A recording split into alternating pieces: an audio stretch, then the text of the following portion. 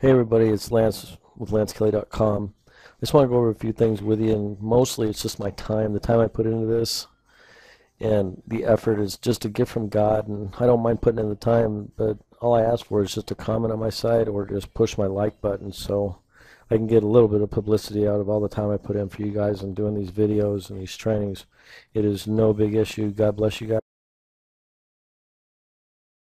and I will see you in training. Bye.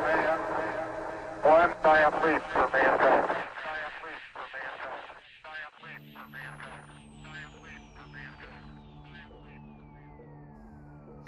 Hey everybody, it's Lance Kelly with LanceKelly.com. I'm here to talk to you about sand carving today and how to do it and what I use.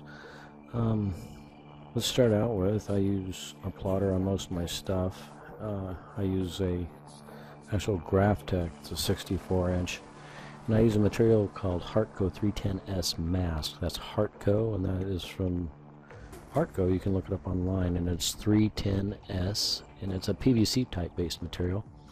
And it works really good under high pressures, and it won't flip off the glass or blow off, you know, just as long as you cut in an edge first from like a distance of about, I'd say a good 10 inches going back and forth really fast, and you can eat yourself in a line and, you know, carve, you know, underneath it without, you know, any substantial lifts. And I can get some really great detail, as you can see here, on the legs and everything. I really cut every little piece for the detail.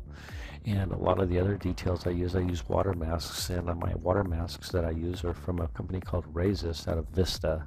That's Resist out of Vista, and I get all my materials from Resist. They're a great Christian company, as I'm a Christian myself, and I love everything they've done for me and my work. And we'll go on and talk about other stuff. I usually use an air pressure of about 85 pounds when I blast, and I usually go pretty deep fairly quickly. I do one of these actual pieces in about 72 hours, and it's a dual layer piece.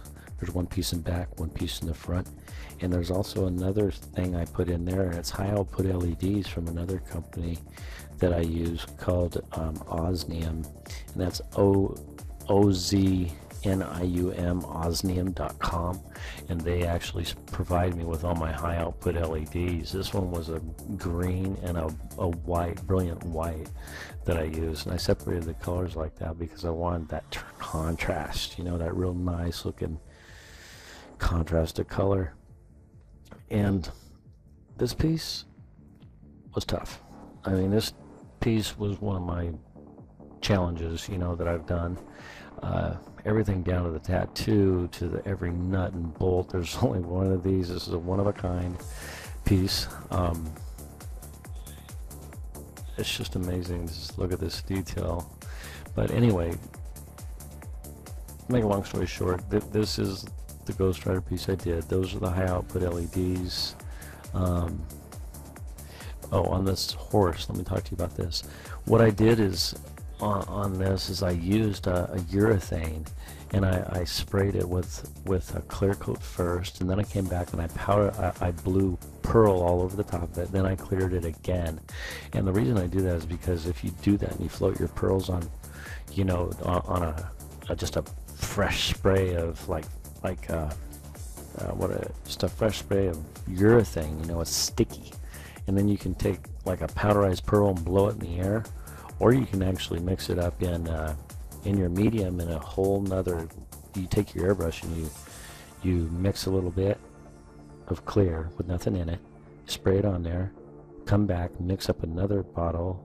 Just, you know what, forget it, just go ahead and throw some pearl in there and mix it up after you've already used that clear, and then go from one angle and spray it at an angle, and you'll get that real nice glittery look that I wanted when I did this, because I wanted it to glisten when you walk by it in the day, but I also wanted that clearness so I can get that nice ghost effect, you know, on the glass when you're looking at it, and you can see through it, you know, to get that ghost effect like on the mountains and everything. I really thought that was really neat.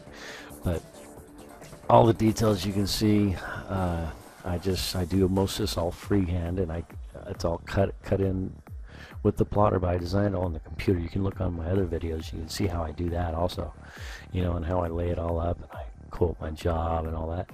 And it's really a lot of fun. You can learn a lot. I've been very successful doing glass. I'm the official artist for the UFC, and I've done all their inaugural awards, thank God. And if I don't know what I would have done without my friends from Tap Out and Danny. I thank you guys all.